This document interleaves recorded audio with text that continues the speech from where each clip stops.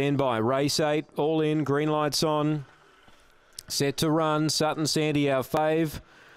They're ready, racing. She began well, Sutton Sandy. Lashes Manelli last to leave, and the favourite will get over. Copped a little check, booting up there Dakota Roxy.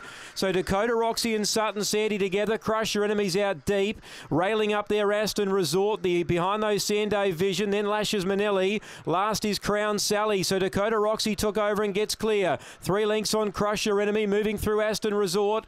Then came Sanday Vision. There's no Lashes Manelli at this stage, and there's no Sutton Sandy, but Dakota Roxy keeps on giving. She's 4 lengths in front. Sanday Vision murders home into second, but Dakota Roxy from Sanday Vision, Aston Resort, Lashes Manelli. She got warm late. She got 4th. Sutton Sandy copped an early check from Crush Your Enemy and Crown Sally, and Dakota Roxy basically goes all the way. Number 2 for Colin Symes. A couple of roughies fill second and third. 2, 5 and 6. 8, 4th. Lashes Manelli doing her best work late. 34 and 46 the gallop. Number 2, Dakota Roxy, best box stroke she's had for a long time. And she was able to fire through and hold out the favourite early. That was the key to winning. Sutton Sandy copped an early check, 3 3/4 by a length and a half. Lashes Manelli returns home into 4th placing there first up. Good run by her.